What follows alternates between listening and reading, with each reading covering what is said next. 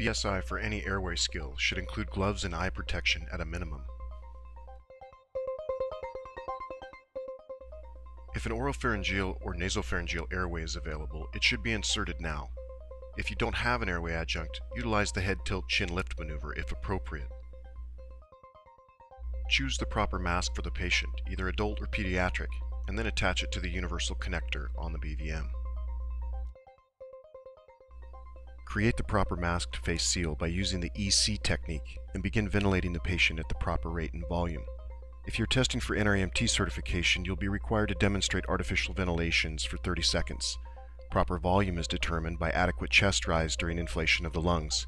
The ventilatory rate, per American Heart Association guidelines, is 10 to 12 breaths per minute for an adult patient who is apneic. For testing purposes, that will be 5 to 6 breaths over 30 seconds. It's worth noting that students and healthcare providers tend to give too large of a breath at rates that exceed these guidelines. Stop ventilations and connect oxygen to the reservoir bag on the BVM. Turn on the oxygen tank and set the regulator to 15 liters per minute.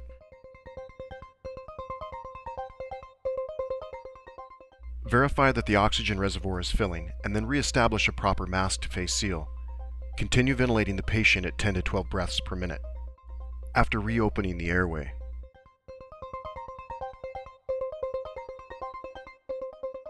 if two healthcare providers are available to administer ventilations, you should control the mask while your partner operates the BVM. In NREMT testing situations, you'll need to direct the second rescuer to administer ventilations at the proper rate and depth, while you maintain an open airway and a proper mask to face seal. You will again have to demonstrate proper ventilations for 30 seconds. 5 to 6 ventilations with just enough air to make the chest rise.